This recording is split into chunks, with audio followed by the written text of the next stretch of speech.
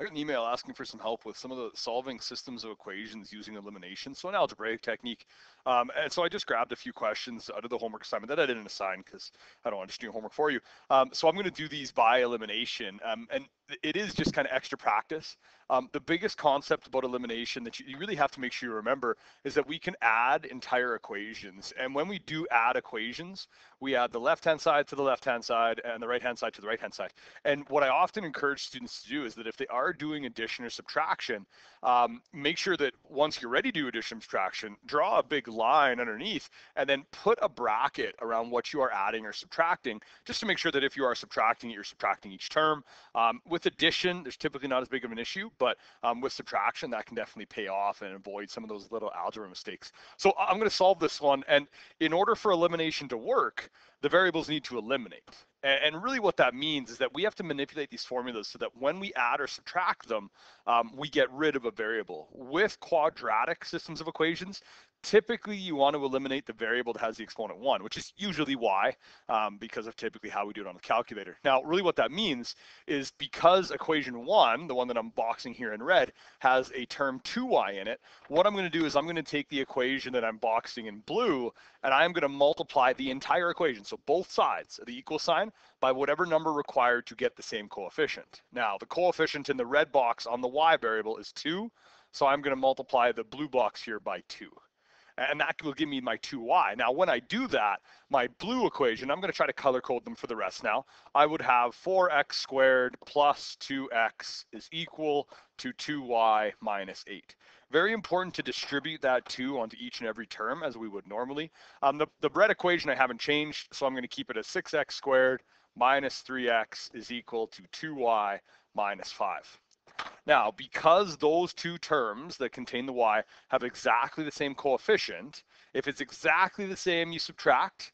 If they're additive inverses of each other, so if I had a negative 2 and a positive 2, I would add them with the intent of getting a 0y in my result. So what I'm going to do is I'm going to subtract that red equation from the blue equation, and we're just going to work through this term by term. I'm going to write it out for this one, and then I probably won't for the next example. So what this is going to look like is 4x squared minus 6x squared plus 2x, and I'm going to be really, really diligent here, and I'm going to put minus negative 3x.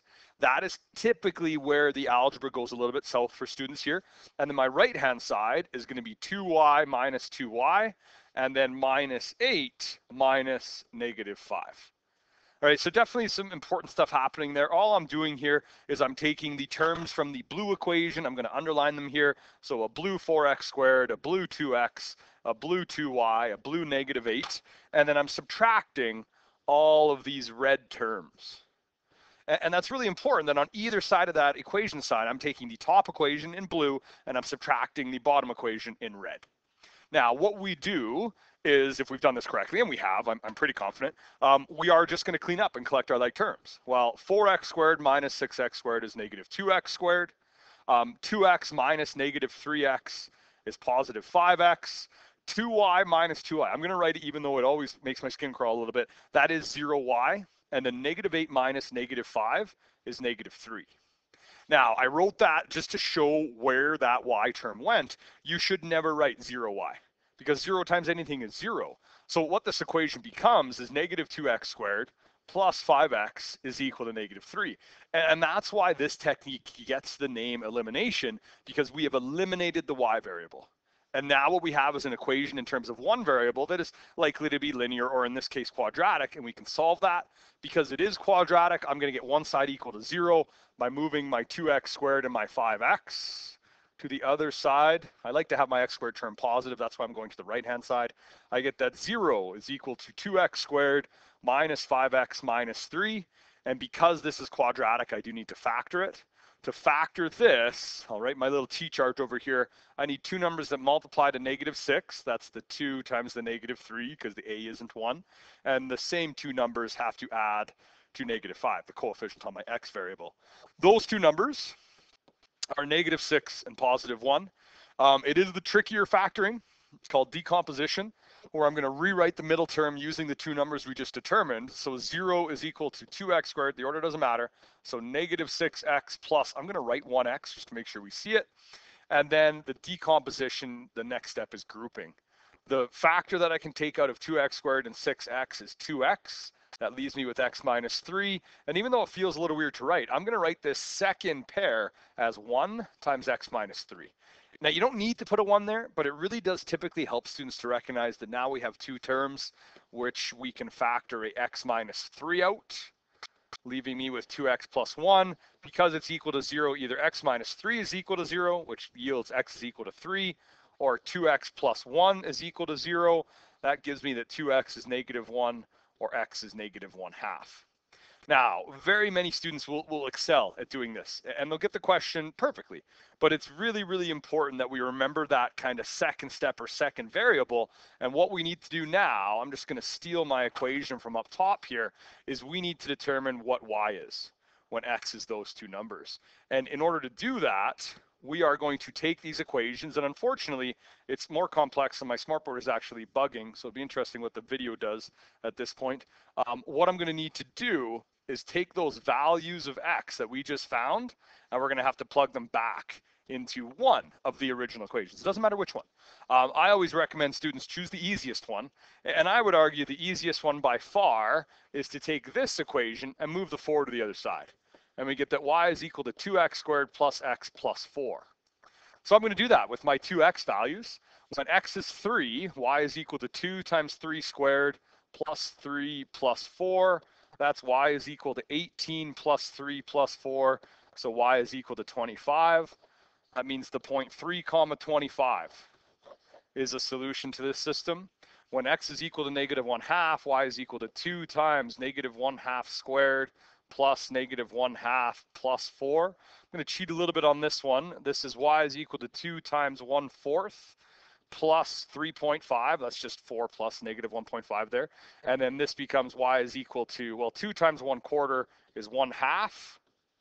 And 1/2 plus 3.5 is 4. So my two solutions are these coordinates. We get 3 comma 25 as a solution and negative 1/2 comma 4 as a solution. Okay, that's doing elimination just kind of as a whole technique. I am going to do one more example, and then I'll post this on YouTube, and hopefully this does help chipping away at that kind of elimination. All right, this one, we actually get a choice. And the reason I say that is because for this is number 4D on page 452. There is only a w squared. There isn't a w squared and the w. That actually makes elimination much, much simpler to do. And I'm actually going to eliminate the squared variable in this. So I'm not going to touch what I would often say is the larger equation, because what I can do is I can take the second equation, and if I multiply everything by 9, I get 9w squared plus 9k is equal to negative 18. Now, I do want to show you a little trick, because sometimes, subtracting equations can be a little bit tricky. If I want to do this via addition, then what I have to do is one extra step, and I'm just going to multiply that second equation by negative 1. And what that's going to give me, I haven't touched the first equation, so that's still 9w squared plus 8k is equal to negative 14. But now my second equation is negative 9w squared minus 9k is equal to positive 18. And the reason why this is a little bit simpler is 9w minus negative 9w is 18w squared. Sorry, I said w there. That's not going to work. But if I add this equation, what's 9w plus negative? Sorry, what's 9w squared plus negative 9w squared? That's 0w squared. 8k plus negative 9k is negative 1k, and negative 14 plus 18 is positive 4. I wrote the 0w squared again, but as you work through these, you do not need to include that. So I have negative k is equal to 4. When I divide by negative 1, I get that k is equal to negative 4. Now again, common problem is that students will get that answer and then forget that they have to do something else with it. I need to take that value of k and solve for w. I'm going to use that top equation. So 9w squared plus 8 times negative 4 is equal to negative 14. I get 9w squared minus 32 is equal to negative 14. I'm going to add that 32 to the other side. I get that 9w squared is equal to negative 14 plus, that's 18, which means I can divide by 9.